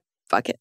Yeah. So that's it. And that first interval, whatever it is you started in do-re-mi, has the chance of being squashed. Now, if it's something bigger, like a screenplay, let's say, you write the first few scenes and then you get busy. You have kids, you're bored, you want to watch porn, whatever like people are doing with their lives, like people just get distracted. And so the work teaches that we need to have tools for that first interval to get through the first interval. Then comes fasola, and fasola is called, I think it's ambrosia and station. Forgetting the exact verbiage that I use for this, but station and ambrosia, basically. And it's like where you gap past the first interval and now, you know, you're further along. Maybe you finished the screenplay and now you're like sharing it with, you know, Susan Sarandon or whatever, you know. Right. So that is fasola. And fasola is a beautiful state. And I use in the book the cupcake shop analogy. So like at this point, you've created a cupcake that's so unique that there's maybe like a block or like a line around the block to get a cupcake. Maybe you've been written up in the local gazette, right? Then you reach the law of impossibility, which is called the second interval. Second interval says, just because you reached station and ambrosia doesn't mean you get to reach completion. Completion is only for the few. So can you make it, right? So if you watch any film, they use this law of seven diorama to tell the story. Like the hockey team, they're losing. Finally, they win, but it's not the end of the movie. Then the main player like gets hit by a bus. Always. You can like, if you know the formula of films, you know that 3/4 of the way through, Jenny gets AIDS or whatever, right? Yeah. So there's this shock. And the law of impossibility in our lives looks like your house burns down. You get a chronic illness. You get diagnosed with you're going to die. You, someone you love dies, your family member, like a shock. And it prevents you, like, I can't go further. I know the cupcake shop is working, but I can't go on. I can't take it to the next level. And so when that happens, you know that that's the sign that you need even more reserve. You need more tools. You need more practices so that you can get in touch with that alternate plane. From the work, Fourth Way work, the beginning of my book talks about the cross. And the idea is that the cross is this ancient symbol, which is adopted by Christianity now. But before that, it was an ancient symbol that symbolized this work. And this work says that there's a horizontal plane and a vertical plane. And the horizontal plane is like where you built the cupcake shop, where you got the investors to invest in the cupcakes, where you bought the eggs, blah, blah, blah. That's all on the horizontal. But on the vertical is the energy for that. It's the invisible light, the feeling that you really know how to make cupcakes and you want to share them with the world. And the desire too, like one of the things I teach in the book, and this is at the end of the book, is this idea that in the Tibetan Book of the Dead, it says that time runs in all directions.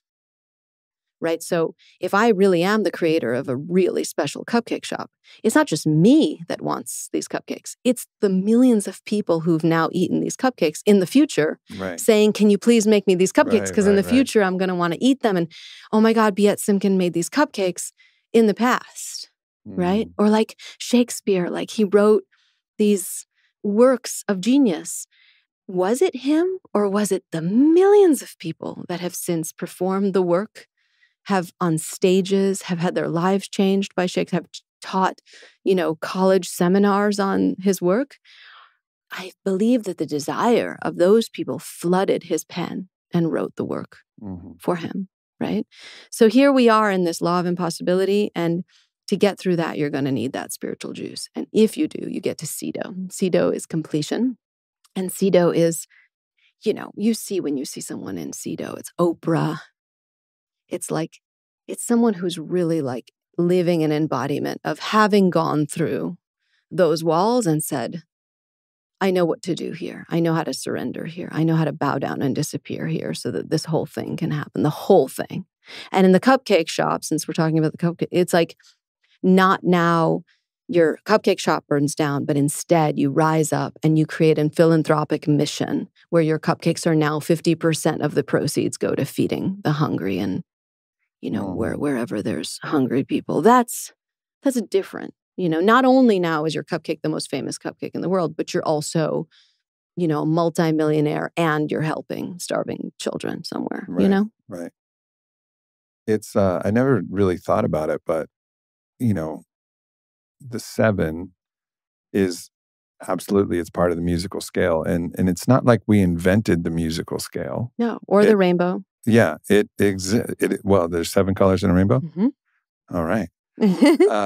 We didn't invent that. No. We didn't invent that, right? It's been there. It's like part of the Tao. And in the Tao Te Ching, it says the Tao is older than God, right? It's just like part of the structure of cosmos, and there's a way that the Kabbalists would describe it as Shekinah, which is like kind of like the Tao, but it's this force that's underneath everything. Yes. That's underpinning everything. And the fact that we have a 7-day week, well, you could think that as like arbitrary. Yeah, fuck it. Someone was just like 7 days. Or there was a deeper listening and a knowing that actually we're on this 7-day cycle of following this musical scale and then returning back to it, potentially another octave, again, another micro octave, or potentially regressing to a lower octave temporarily, flushing out, any great symphony goes to the higher octaves and the lower octaves, and it creates over time,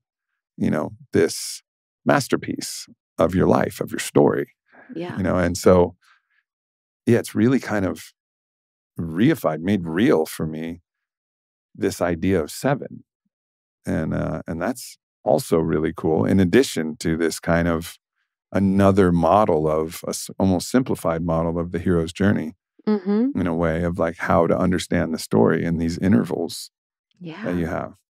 It's beautiful. And it's also like, I love that math and music are the secret of they're the universe speaking. Right. You can't break those.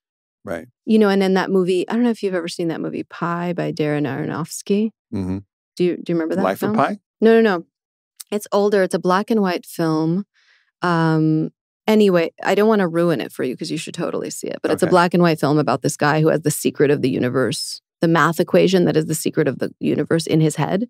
And so all the Hasidic Jews are trying to like come and get him because they want the secret from his head. And so like he's running from these Hasidic Jews through the movie in Brooklyn. And it's funny, but also like very, very moving. And the end of the film is... Getting chased by Hasidic Jews is not as scary as some other pursuers. There come the Hasidic Jews again. They're kind of funny looking with their big hats and stuff. They're kind of comical. So it's kind of a funny film, but it's also beautiful. And the last scene is I won't ruin it for you, but something happens where he's like, I need to do something so that they can leave me alone. Mm-hmm. And so he does something so that he won't have this. But the secret is a mathematical equation. Right. Is what moved me about that film. Like that Darren Aronofsky was like, I'm going to make this film about that there is a mathematical equation that is the secret of the universe. And the same thing with music. Like when I listen to certain music or when I write certain music, I feel like, oh, this is the secret of the universe. Like it's, or in cinema where it's all coming together, visual, music, numbers, story, myth, all put together. Like it just feels so Mm. Yeah. Lucky. Indeed. And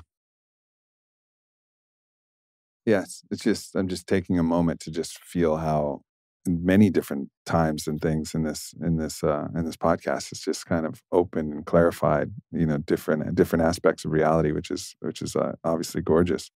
When I was doing some research on your meditation techniques, it seemed to me, and so this is slightly shifting gears a little bit, but it seemed to me that it was borrowing a bit from, what I understand of Vipassana meditation, whereas, focusing on breath and a point, like taking a point of focus. Mm. And is that typically the style? Now, obviously we did it with eye gazing, which is it's kind of its own genre and technique. There's so much more that's happening, even though we are focusing left eye to left eye. So there is that quality. Yeah. It's a little bit different. Yeah. Very eyes different. It's a different, It has a different flavor and fragrance. So when you're just teaching meditation, which are, the ideal being that you can get to 30 minutes a day. Yes. Like, talk to us just technique. Like, what have you found? Because I'm sure you've tried many different things. I've learned, kind of a mantra technique from Emily Fletcher, and it's been really powerful. Yeah, Emily's amazing. She's lovely. And you've been able to work with her and got my own personal mantra word and, did the whole ceremony and the whole thing. And it's very powerful. And again, that is focusing your attention on kind of that one thing and nothing, which is the mantra, which you allow to come through you. Yes. On its own time and in its own accord. But this is just it's a different way that I've had some experience with, which is focusing visually in some ways on a point. So just talk to us about that technique and why you like it and what you feel is really powerful about it. Yeah. I mean, I've studied TM or whatever the Vedic tradition as well. And I've also studied Vipassana. My work is neither of those. Mm-hmm. I would say that my work hinges on what is called divided attention, which is a fourth way tool. And the idea behind divided attention is to presence yourself to many different senses at one time. So you would, for instance, follow your breath. And then you would also see the beauty of the room around you. Mm-hmm. And then you would also focus on a point, which if it's a person, very emotional to look into someone's eye, but you could do that. That's opening up your emotional center. Right. Then you have another focus maybe on some music, beautiful music, ideally conscious music. Mm-hmm. So listening to, for instance, like the Cello Suite by Johann Sebastian Bach is, I find, very helpful. Slayer, not really the idea. Can be good. That's an anger meditation I teach, which I do. Yeah. And I have that in my upcoming course, anger meditation I teach. So that's very helpful. But this one is just divided attention. And you can do it anywhere. Like you can do it if you're in a car, your hands are on the wheel. Your breath is always one of the key components. Your body, noticing the senses in your body, noticing the temperature of the room, noticing the surrounding beauty around you, and then trying to then float above yourself like a filmmaker and see yourself from above. Mm-hmm. Who are you? And what do you look like while you're doing all of these things? And if you can divide your attention effectively between all of the things at once, something very strange happens. Not always, but something can enter. It's a possibility that something will enter. So divided attention is a tool. Self-remembering is the ambrosic state that occurs if you actually allow it to work. Right. So this is, I've heard this referred to as like a 5 senses meditation where you're really trying to expand basically the bits of information that come when you're actually fully conscious with everything that's happening. There's so much. Yeah.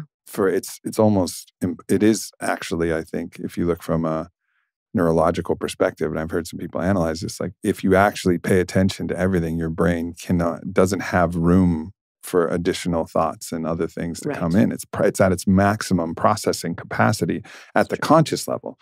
So the subconscious can process far more than the conscious mind can, and that's why it drives so much of our action, I think. But in this making everything radically conscious, it's just actually crowds out the room for the way that our mind can wander and get distracted. It's so true. Yeah. Yeah. And then you're adding the final bonus, which Right. is the seeing oneself from above, Yeah. which is where I think the crux. Have you ever met someone who's like trying to pretend like they're in a present state, like at a party, and they're like, hey. Oh, yeah. Yeah. Yeah, it's the worst. Right. So what they're doing is they're doing fascinated attention. What they're fascinated with is you. But true self-remembering comes from seeing yourself. So if you saw yourself going, hey, you'd probably start laughing, Right. So the goal of self-remembering and the goal of divided attention is to see, what do I actually look like when I'm out in the world? What do I look like when I'm talking to my partner? What do I look like when I'm doing a business transaction? Like, do I look like what I think I look like? Or am I actually present? And when you presence yourself and do the divided attention, you can sometimes see. And if you're lucky, you can get a nice dose of like, what a loser you're being. Or, you can get it. Sure. And then you get that and you can reel it back and remember and bring in that forest energy like you were talking about. Yeah. You make a choice. But you can't make a choice if you don't see. Yeah. Oh, it's like, I'm being kind of, It's, one of the things that actually came to me yesterday, interestingly enough, although no synchronicities, I suppose, was, and I've felt this for a lot of my life, because there was a time where I did more journaling than I do now.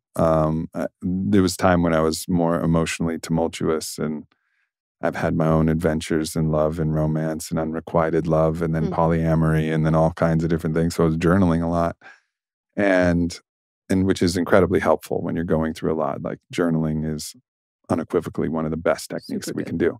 But what I recognized is there were certain times where I was writing I, and then certain times where I was writing you.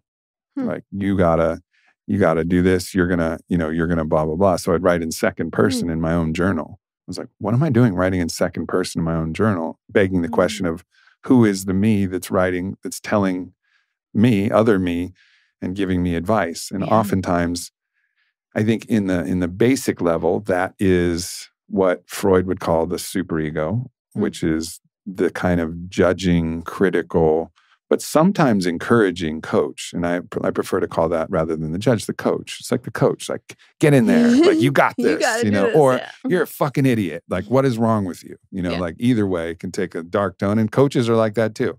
Coaches are kind of observing and judging.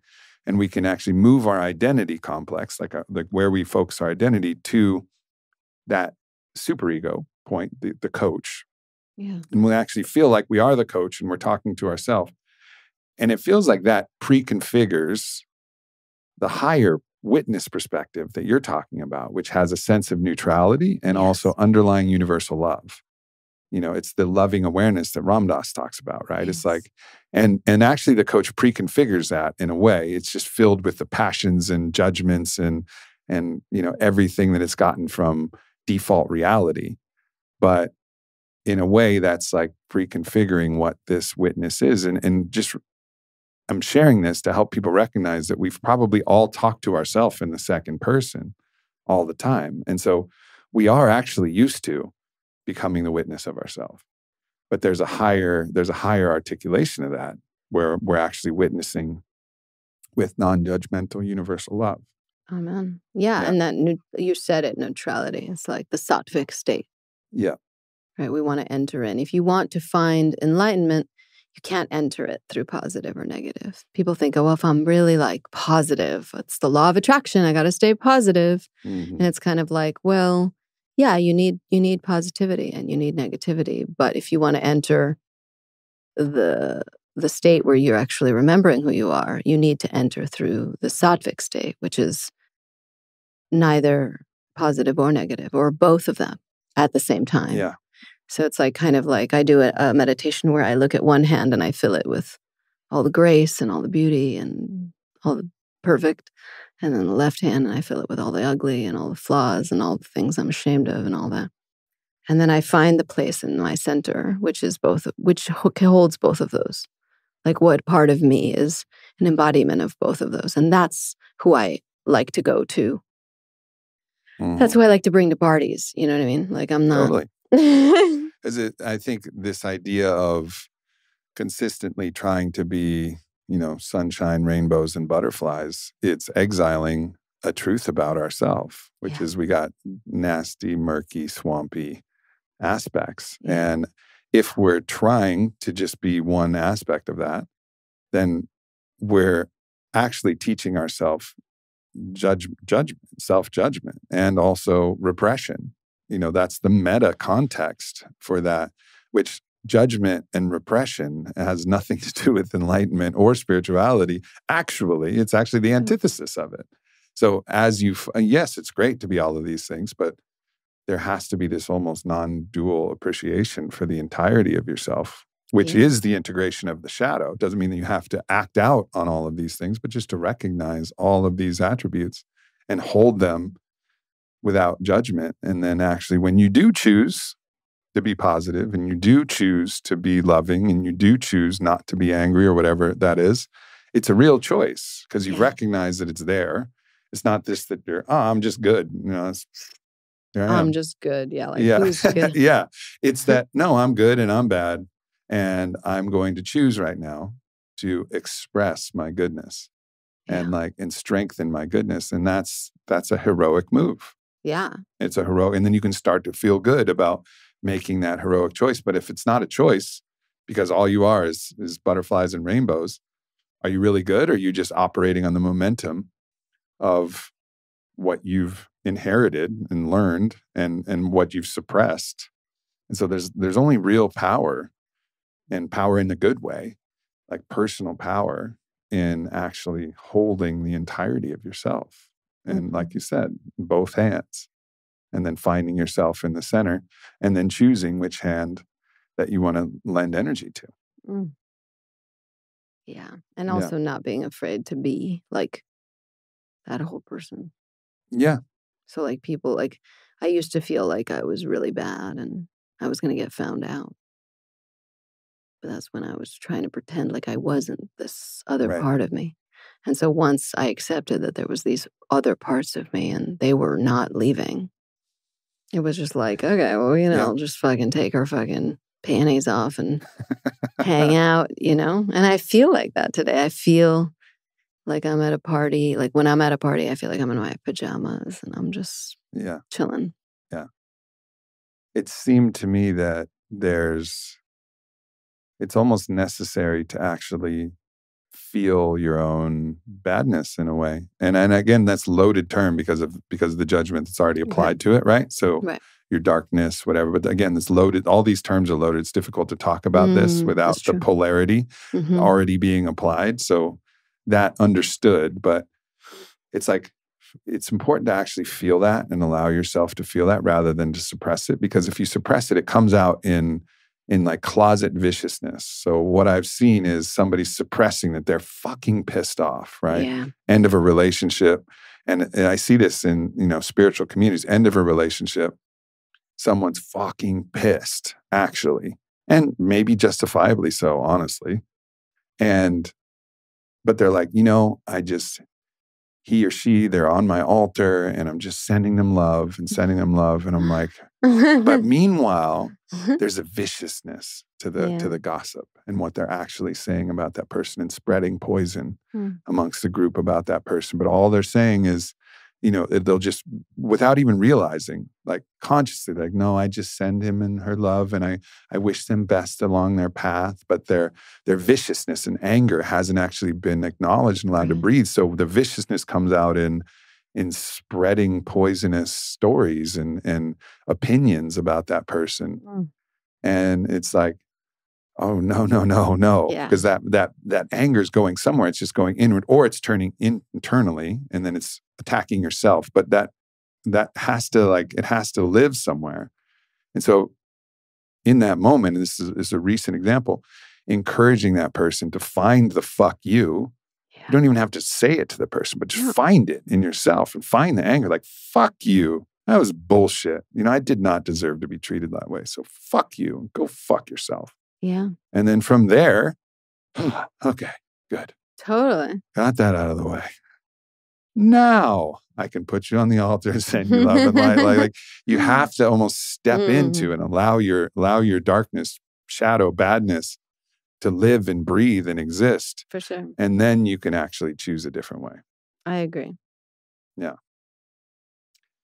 And so I think you can also get stuck in your darkness, badness, because the other thing about darkness, badness is there's a pleasure associated with darkness, badness. It feels good to be angry. Actually, in a way, it's painful in some ways and caustic and harmful, but you feel it. It's this like rush. Yeah. This rush of energy and power that comes through in this. So there's a pleasure in that. So I think you can also get stuck just being like, I'm bad and I'm going to express my badness, and it's fuck you to this person and fuck you to that person and fuck the hater, fuck this. And you get all like in this, but really there's a deep sadness because you're including it. Good. Step one, but you have to also transcend it and include the other aspect of you, which can choose an even better way.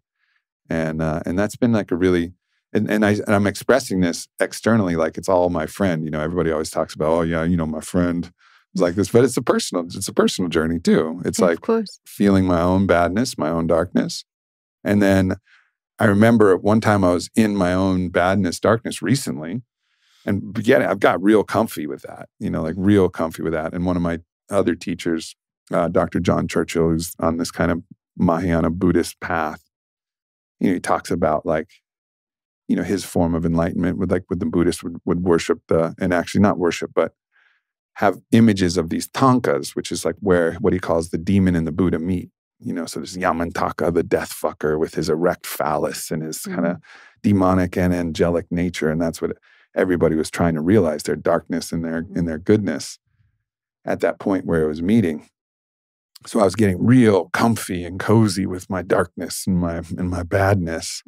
And then I expressed it privately. Yeah.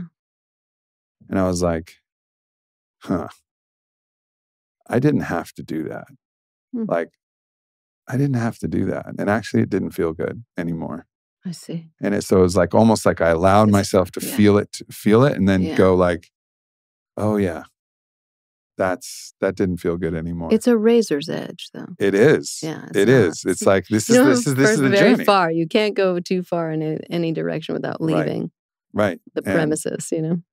And that was a big realization moment that now I'm on a different swing where there was a swing where I had to go reclaim some of my exiled darkness, and now like reclaimed one step too far. And fortunately, it wasn't disastrous. It was a private, petty judgment that I allowed to express to like a really good friend, and nobody will ever know. Right. But you. But I felt it in that moment, and he knows too. But he did, you know, I don't know. We're homies, and there's not like we're not judging each other, right? But after I was done, I was like, damn, the fuck was that? Like, I get it. I get that there's that badness of me, but I don't want to be that. It's not my story. No. It's not my story. My story is a different story. So now I'm on like a upswing of my goodness. And I'm like, the goodness. I know I'm bad, but now watch my goodness go. You know, like, let's go team goodness. I'm fucking in it. Yeah. And it feels more authentic than my goodness has ever been. That's beautiful. Yeah, that's how it should feel on the other side. Right. I think that we get that that's the reward when we're willing to go that direction. And you'll know when you need to go there again. Like, because it's kind of like a cup, it gets full. You need to tend to it. It's a garden. So it'll get full with resentment and pride and rage, and you'll know when it's time to face it again.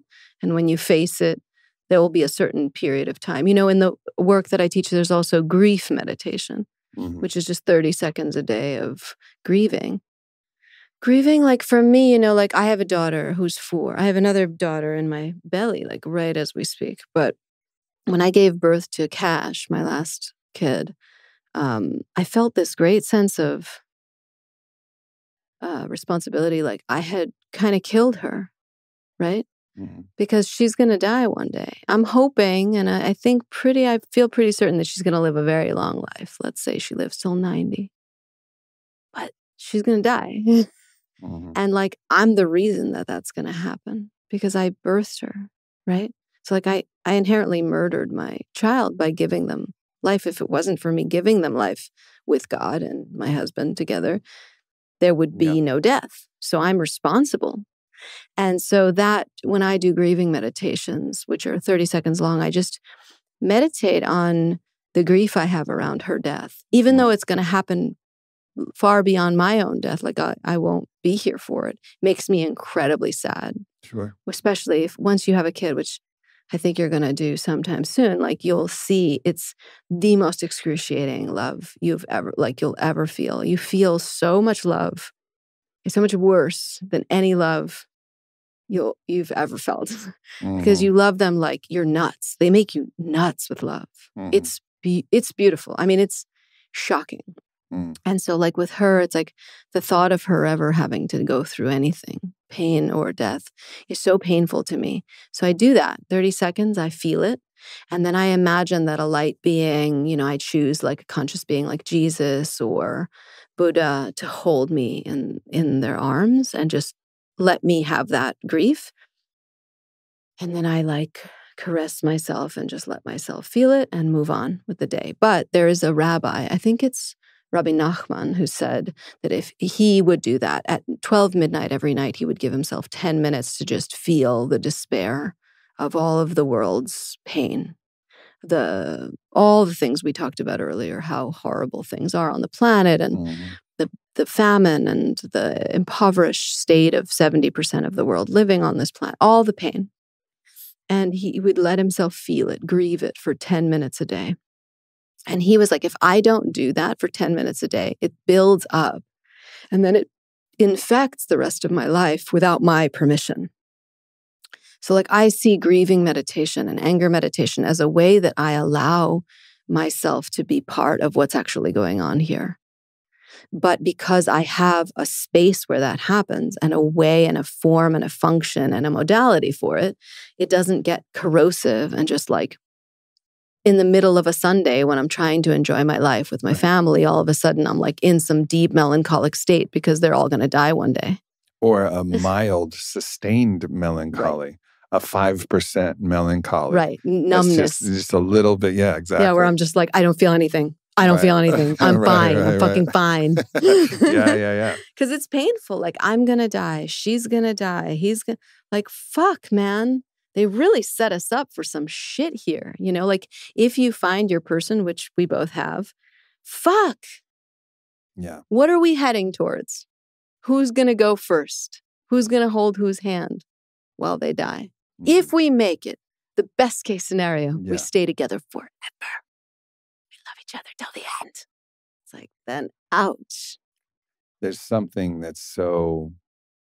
It actually undermines the suffering when somebody is with you in it. This is compassion with etymology, with suffering. And this is Mother Mary energy. And again, there's lots of biblical interpretations which kind of inoculate Mother Mary energy. But as I felt it, actually felt it, it's the fiercest compassion. And it comes through my sister Caitlin in a really strong way when she enters kind of a trance. And we have a particularly potent relationship where it comes out frequently, around me. And what I feel from that is I feel a compassion that's willing to feel all of my pain, all the pain that I've ever felt and all the pain that I ever will feel, which is what you're talking about. And the fact that she's willing to feel that and not only feel it, but exaggerate it almost and say like, you're going to feel this, and I'm going to show you how not alone you are, how you're always with the capital M mother, as expressed through me at this current moment. But don't get confused. It's not me. It's the capital M mother. And the mother is willing to feel not only your pain, but to amplify your pain to show you that you're never alone. You're never in uncharted territory of your own suffering and your own pain. And then at that point, it's deeply moving, of course, but then you feel like, oh, I'm not in this alone. Because being alone, levado, as it says in the old text, right? Levado, being alone is one of the most painful things. But if someone's with you the whole way, as you're already with your kids in their suffering, right? This is Divine Mother. This is like, no, like mom's here. Mom's here no matter what. She is. And that's so powerful to have that, to have that embodied and to know like, all right, mom's here. And father energy is more like, it's going to be all right. You're going to be in another body. This is just the way it is. Like, you'll be all right, son. You'll be all right. You'll be all right, my child. It's different than mother energy as far as I understand. And of course, these, feminine, masculine, mother, father has its own challenges and misconceptions. But to me, there's just a different fragrance to it where mother energy is like, no, my son, my daughter, like, I'll feel it with you. Yeah. I'm right. I'll feel everything. And then the father is the telos, like, don't worry. This will pass. This is only a stage and this is helping. And it's like moving you out of it. Whereas mother's like, don't worry. I'm going to stay right here with you as long as you want. As long as you want to feel it, I'll feel it with you. And I think both are necessary. And as if we can encounter that at all in our life, represented by a person, fucking great. Because then that models what we can actually access in the great beyond, in the actual full expression of that archetype, in the archangel expression of that archetype, or the divine expression of it. And I think it's just beautiful that you're already modeling that for your children. And I know that you also have, and as we all do, and I don't know your husband, I'm sure he has plenty of both types of energy as well, but I know also see the telos and the father energy that moves through you as well, like, and it's going to be all right.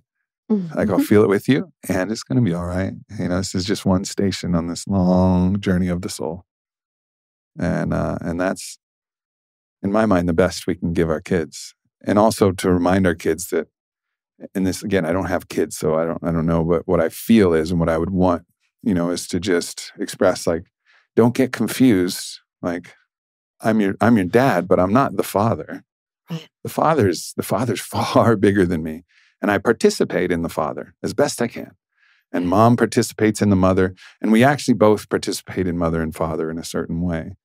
But it's not us. So don't get all confused and twisted and worried about us. And when we fail in participating in father and mother, and when you see me fall, you see my brokenness, don't project that brokenness onto the father. Right. Don't project my brokenness as a mother onto the mother. Like, know that this is just my brokenness. This is Aubrey's brokenness, Vailana's brokenness. And you're going to have your own brokenness too. But if you really want to get the real thing, the full ride, you know that we're just participating in it as best we can. Amen. This has been such a beautiful conversation, and so beautiful just to be in your presence and be able to share this. Thank you so much for coming in person. I can't imagine trying to do what we did today on Skype or something. No, I can't either. It wouldn't have worked. No. It wouldn't have worked. Where would you like to point people to if they're excited, allured, interested, curious? We've obviously mentioned the book. Where else can people go? The book is a good place. I have a website which has lots of information. I'll have a course coming out soon. And Instagram, which is good. It's @guidedbybiet, which I'm sure we're going to align there when we share all this stuff. So they'll already know about that. Course. I also make music. So if anyone's interested in using my music for these meditative practices, there's some records on all the channels, Spotify, Apple, blah, blah, blah. Cool. Yeah. Beautiful. Well, thank you so much. And so much love to everybody for tuning in. We'll see you next week. Thanks for tuning into this video. Make sure you hit subscribe. Follow me @Aubrey Marcus. Check out the Aubrey Marcus Podcast, available everywhere. And leave a comment. Let me know if this video resonated or what else you would like to hear from me in the future. Thank you so much.